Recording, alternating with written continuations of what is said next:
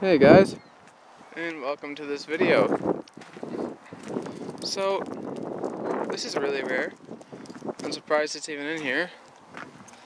Unfortunately, someone has wrecked the engine pretty much because they took the valve cover off. But this is a turbo diesel Mercedes. It is automatic. It has, holy crap. Oh no, that says 41,000. Definitely has more than that. It is a 300D.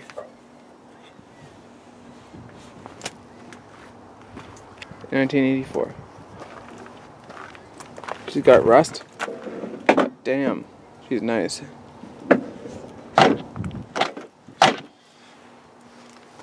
Okay. She's been cut, so I've ruined a fender that could have been saved. Not bad though. I would love to have one of these cars. Rear wheel drive, turbo diesel. The only thing I would change is make it stick shift. Other than that, it's exactly what I want. Now there's another neat car right next to it. Jaguar XJ12, I believe this is. This one's been picked real clean. There's a Ford hubcap in it. This one has a V12 by the looks of it.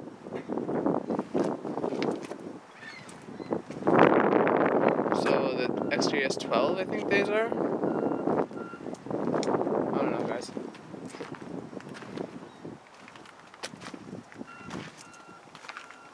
Automatic. What the heck? That's a weird shifter.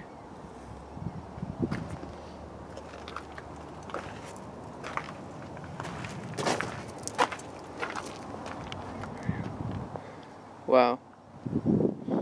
Why is this here? I know there are piles of junk, but someone should have kept this going. So it's not even rusty. Well, might be rusty underneath. I don't know. But guys, it's hard to tell why a car comes to a junkyard.